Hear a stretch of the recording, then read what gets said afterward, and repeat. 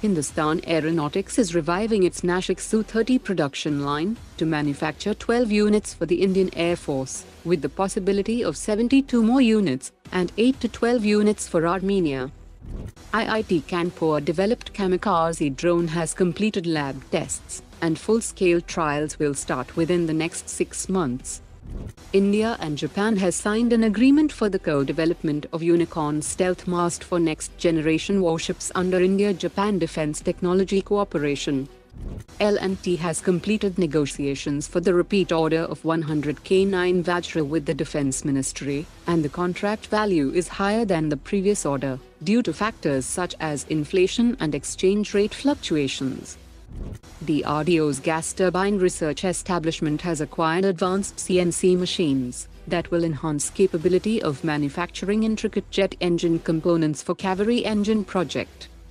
The Indian Army has issued a request for information to procure a new generation anti-tank guided missile with 4 km range, suitable for both tripod-mounted and vehicle-mounted platforms.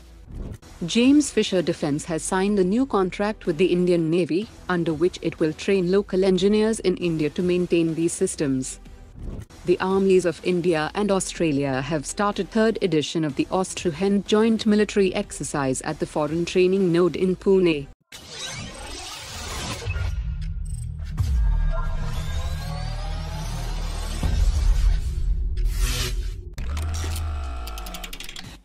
Russia's United Aircraft Corporation has said that the maximum takeoff weight of Su-75 fifth-generation stealth fighter jet has been increased to 26 tons, similar to India's AMCA program, and it will be offered with an upgraded AL-51F1 engine, which is a shift from the previously offered AL-41 engine.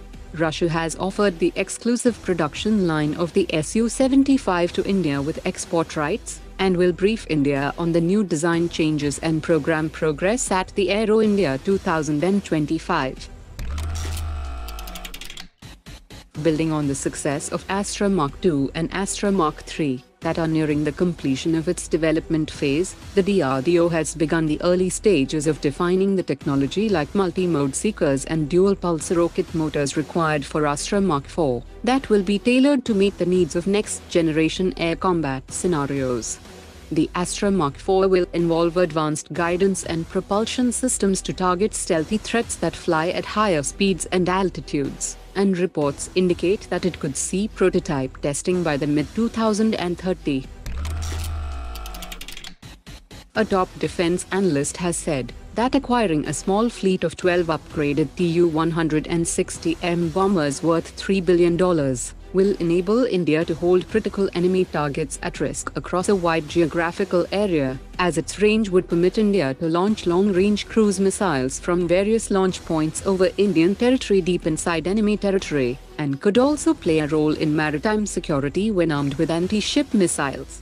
Ground-based medium and long-range ballistic and cruise missiles are seen as cost-effective way to maintain strategic deterrence, but these ground-based systems require significant supporting infrastructure and have to be pre-positioned at fixed locations, making them vulnerable to preemptive strikes. Today's top 3 comments.